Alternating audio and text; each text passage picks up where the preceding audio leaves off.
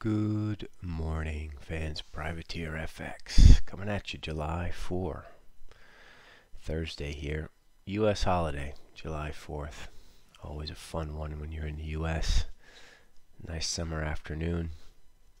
Going to be a quiet one today with the U.S. out, and ranges should be very, very limited, so not a lot to add today. We're just kind of getting ready for tomorrow, which is non-farms.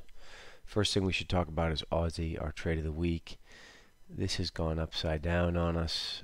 What looked like an excellent start. The Monday bar was bearish engulfing down to 69.56. Has all reversed. 47 high overnight. If you want to nitpick, you can still leave a stop at 70.51, but like we said yesterday, when we saw this trade running out of logic and energy, I would just cut.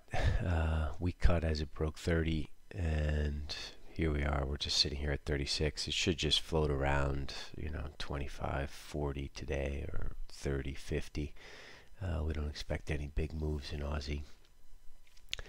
We have no data out of Europe, just retail sales, and obviously no data out of America, so it should be a quiet day. But this trade looks to be one that we're going to have to clip and stop out of. Just wanted to talk about that first and foremost.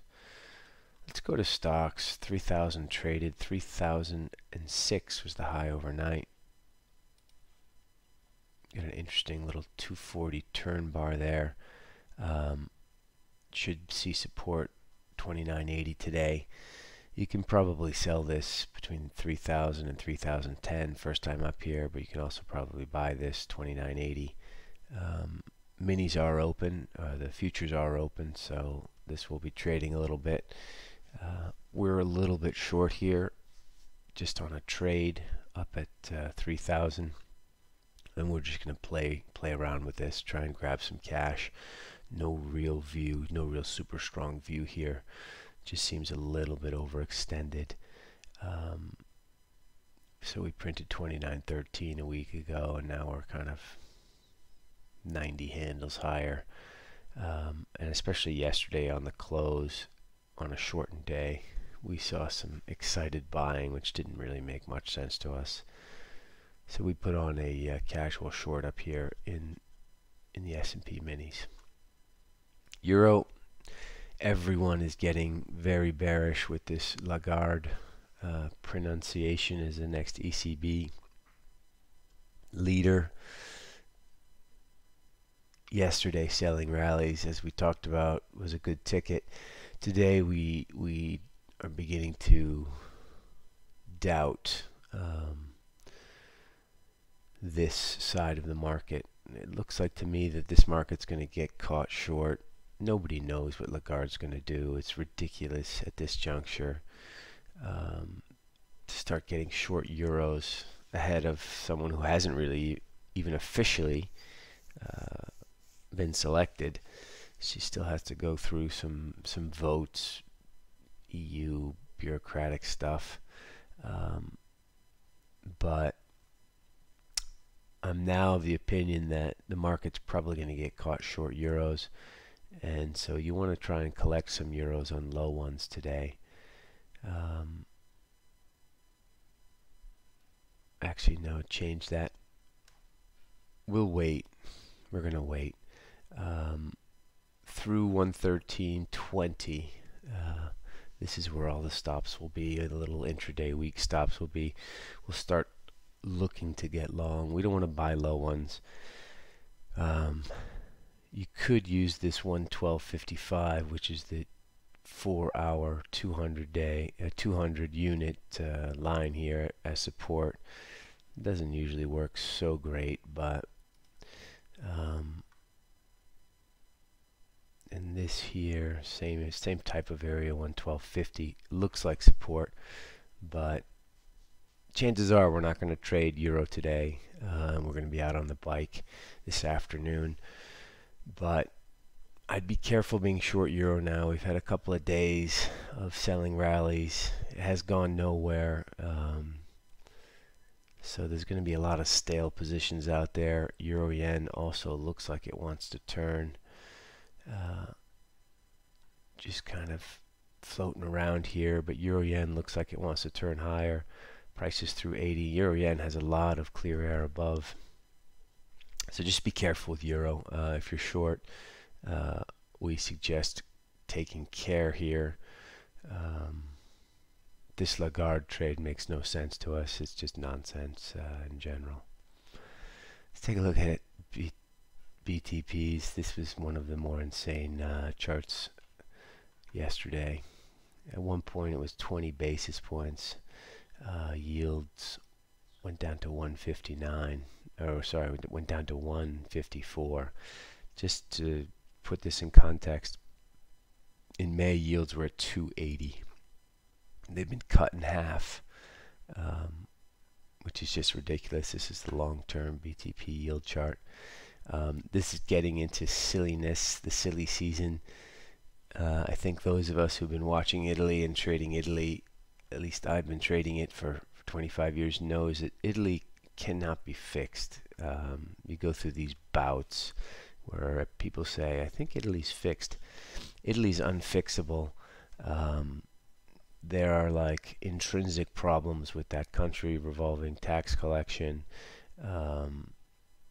just societal, the way Italy is run as a society and the way Italian citizens live make it pretty much fiscally unfixable.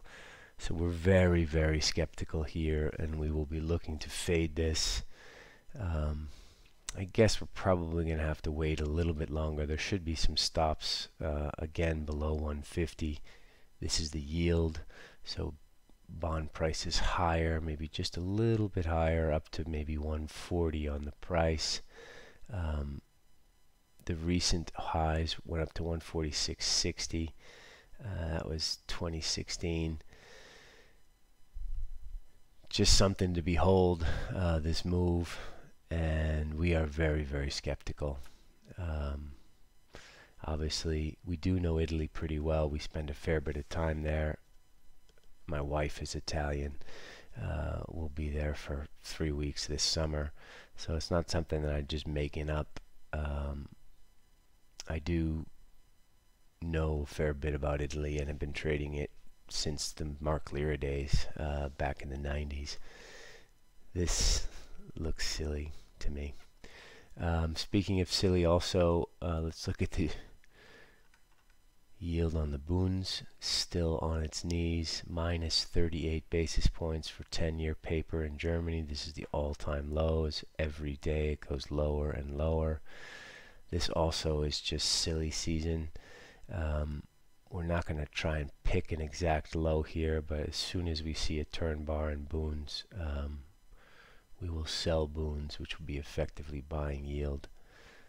Again, this is all driven by Christine Lagarde. Nobody knows what she's going to do. Nobody knows how things are going to look in September or October or at Christmas, when she'll have her first serious meeting. So looks like the market's getting well ahead of itself. Both of these ideas dovetail with this.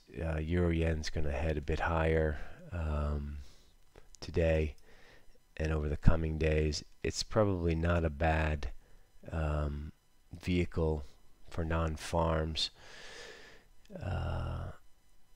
just because you take the dollar component out, and there should be stops above in euro yen, and non-farms just typically get stops in everything, even the July 4th non-farms, which should be more muted than most.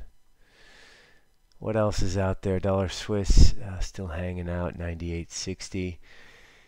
Cable did nothing yesterday. We're just waiting for this 125, the figure area to trade, so we can kind of see what's happening. This is the weekly. The low yesterday was 60. In general, just super quiet. Not a lot to do today on a July 4th. We're going to get outside today, enjoy the fresh air here in Switzerland. I suggest you all either catch up on admin or also get some fresh air, or if you're in the US, spend some time with the family. One of the better holidays, in my opinion. Outdoors, good food, good time to get together with family and friends. I'll just leave you guys with that. We're short a little bit of stocks. We are long just a tiny bit of euro yen, but all very social amounts. We're basically doing nothing here. Nothing to sink our teeth into, so be patient. Tomorrow should be more interesting, obviously, with non-farms. Good luck out there, people. I'll talk to you tomorrow. Ciao.